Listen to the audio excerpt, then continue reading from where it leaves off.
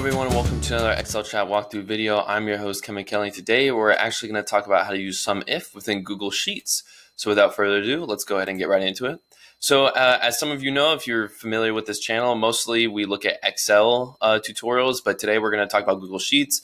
And typically Excel and Google Sheets are parallel with each other. They have the same formulas, they have the same functions, but there's little differences that you can notice. So for this video, we're going to talk about how to use SUMIF and talk about Google Sheets walkthrough protocol of how they kind of help you figure it out. So first thing we're going to do is enter our criteria. So first thing we'll say apples. We have a list of products here: apples, bananas, broccoli, carrots, seems like produce. Then fruits, vegetables is the category. Then the amount of money for each order, the order ID, and the delivery date. So this first example, we're going to use apple as our criteria. So we're going to go equals SUMIF.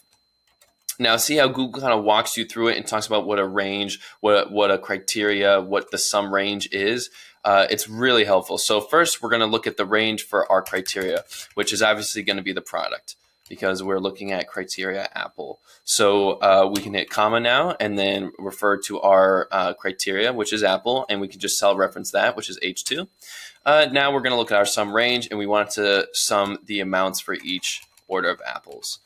Close parentheses, enter, boom, there you have it, $17,955 worth of apples. Now we can look at our next criteria. So that was sum and function with text. Now we can look at it with numbers. You can play around with numbers a lot. So in this particular example, let's say we're looking at $5,000 worth of, let's say we're looking at $5,000 worth of order. So let's say the order has to be above or below $5,000. So in this case, let's say we want it to be above. We can do equals SUMIF, look at the amount. Now our criteria, we can either put in quotation marks greater than or less than 5,000, or we could do in quotation marks greater than or equal to 5,000, and then ampersand reference H2. Then hit comma. Now refer to, again, the same range here actually, because we're summing the amounts. And then hit close parentheses and enter. As you can see, we got $53,991, and if we look closely at this Excel chat article, we can see that is correct. So we'll go ahead and move along to the next one, and now we're looking at dates. So what you really need to understand is that this is basically going to be consistent throughout each formula. We'll do one more example here for you. Might look at doing blanks and non-blanks as well, but it's the same concept. So let's go ahead and go to dates, and we'll finish up with that one. So start over. Let's say our criteria is 7-1-2018. So our criteria is July 1st, 2018. Now we're going to do our SUMIF formula.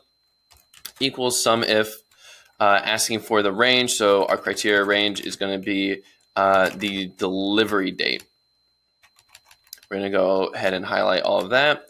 Now we're going to hit comma. Again, you have the option to put in quotation marks greater than or equal to the date, or you can put in quotation marks greater than or equal to quotation mark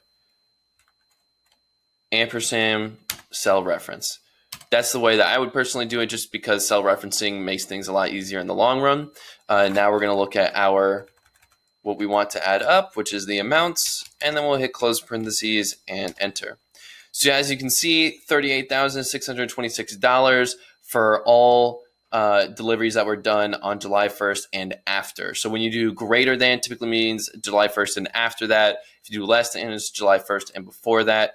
In this case, we did after, and we got $38,626, and that is consistent with the Excel chat article answer. Still have questions? Click to get help from a live Excel expert at Excel Chat.